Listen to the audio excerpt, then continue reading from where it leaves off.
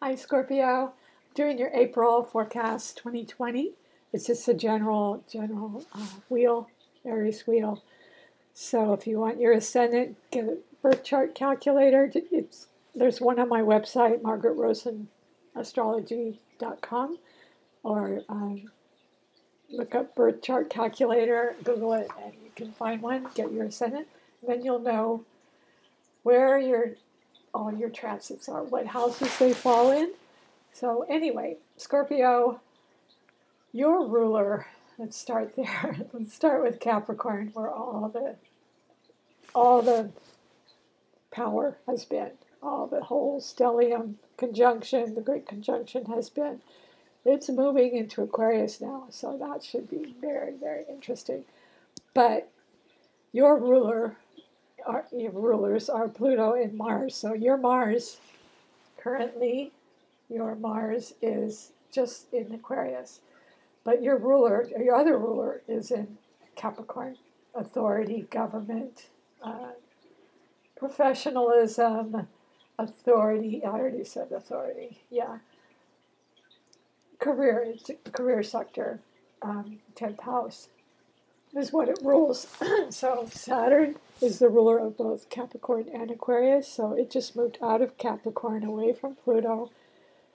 So they were acting as two great malefics, and Jupiter was expanding all this world stuff going on. So it's still going on, and Saturn has been causing separation for all of us, isolation, separation, hardship, difficulty. So that's pretty much the name of Saturn. So now that currently we have Pluto, your ruler, still is in Capricorn, and Jupiter as well, expanding. It's still expanding the contagion and just everything going on with authority figures and health. And Jupiter is usually a benefic, but at times, it can expand difficult things as well, because that's its nature. It just expands things, but it can be the great benefic, or it can also cause trouble. In this case, it's been expanding a lot of problems throughout the world. So Saturn is causing isolation in our homes. Capricorn is opposing the North Node, which is in Cancer. So here we are holed up in our homes, quarantining and self-quarantining. Hopefully everyone is staying home. So so the South Node also is in Capricorn, adding to the difficulty that we've been having worldwide. So anyway, moving on to Aquarius, this is where all the transits are. So Saturn just stationed 0 degrees Aquarius on, I believe, March 24th.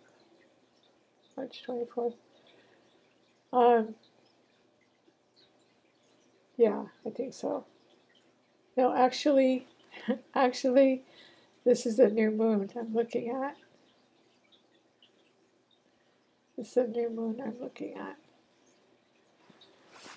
Anyway, these are the transits for April 5th. So it's got Saturn and Mars in Sagittarius. So hopefully that won't act as a malefic. I did hear from someone who had Saturn when it stationed 0 degrees, sitting right on his sun, and it just caused 3 major problems in his life problems right away. That can be devastating. So Saturn and Mars hopefully will be used in a good way and not mess with any of our technology, because we need our Zoom meetings, we need our technology, we need the internet to socialize during this time of isolation, that when we're all separated. And,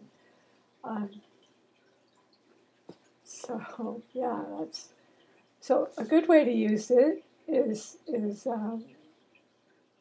through technology. I think Mars can bring it really strong.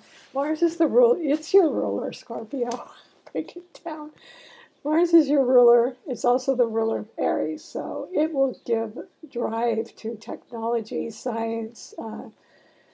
Aquarius just, they're cool people. They're just they're up in their head. They're very opinionated. They're very analytical and sort of strange and like to do their own thing. They're radical. They're rebellious. They're different. Uh, yeah, and so with Mars there, you could bring, like say you had some great idea, you could put it into form, and the form would be Saturn. So putting groups into form, putting technology up into some kind of form, if you've been wanting to do that, whatever it is you're interested in, Scorpio, now is a very good time to do that. So just going around the wheel, the other transits, they're all pretty much up there in the top of the chart, but Pisces, Neptune in Pisces has been sextiling Capricorn. So that's an easy flowing harmonious aspect, but what it's been causing is confusion, a lot of confusion and misinterpretation of facts, because Mercury, the planet of communication, is there as well.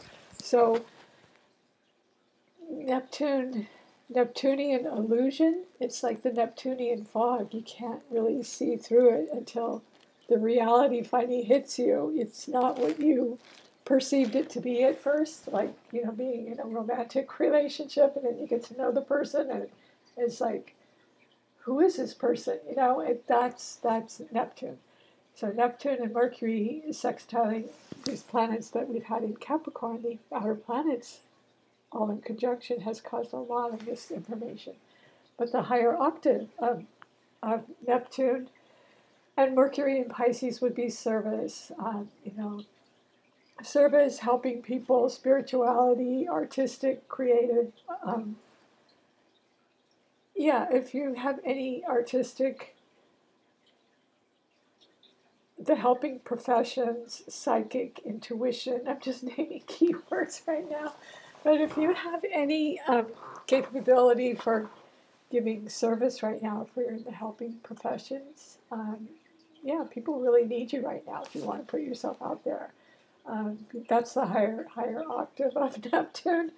But there's a lot of miscommunication and deception going on with that too, which we're hearing now. Everyone's contradicting each other. So hopefully when it moves on, when Mercury moves on to Aries, it's going to be direct. It's going to be the facts. No dreaminess, fogginess, disillusion. That will change. So that will be a relief. So anyway, Scorpio, since you guys both share that ruler, Mars, where is you? Yeah, so your Mars is in Aquarius. So that's what you need to focus on, where your rulers are. So both your rulers are up there. Pluto's in Capricorn and Mars just stationed in Aquarius. So it's restructuring, maybe restructuring your whole life. We all are, and communication groups, humanitarian endeavors, and weird ideas, astrology. I mean, it's going to be a whole, some say it's ushering in the Aquarian age, which they kind of overlap. The Piscean age and the Aquarian age will overlap. There's no exact moment that it starts. So anyway, I do hope we're at the end of the zodiac. I did do Aries, I hope. Chiron, I don't know if I just started with Scorpio, probably. So I'm doing this backwards, but just in case I didn't do Aries, the Sun and Chiron are, I did that. And Uranus and Taurus. It's changing the way you make money. And since you rule joint assets, inheritance, passion, intensity, you could use Uranus and Taurus, and Venus is just slipping into Gemini. So you could use it to create a different way to make money, through your passion. I think that's the way to go, to individuate and do your own thing and try to make your own money and not be dependent so much on the authority. on the authority, which is what the Great Conjunction in Capricorn, I think, has been teaching us. We're still dependent on that, but I think that the way to go is to individuate. And Uranus is a rebel, and it's also revolutionary.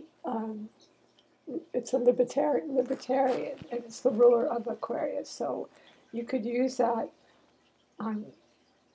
with Mars up in Aquarius to maybe think of new ways to make money, or what you value, or change around your material assets. It could be very changeable and volatile, as it has been for all of us.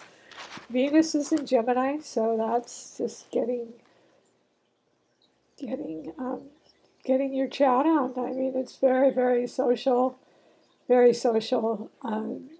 and will help with communication and love affairs, and friendship, and all those good things. And so, and as of today, as of April 5th, the moon was in Virgo. Moon was in Virgo, so that's all the health workers and the contagion. And so that's about the end of it. Anyway, I hope you enjoyed this, Scorpio. I hope you're hanging in there. If you have Scorpio Ascendant or Scorpio Moon, it's for you. If you'd like your individual chart read, of course I can do that. MargaretRosanastrology.com. If you'd like to check out the new merch I've been designing, that's how I've been using my Uranus and Venus and Taurus. Is just out of the blue, I decided to design, because that would be different for me. Uranus is different, unusual, and unexpected, and Venus is beauty and what you like. And so I like art, so I just kind of mutated art, and that maybe I should try to make money in a different way. Just every little bit helps. So just an idea. So anyway, take care, Scorpio. All right.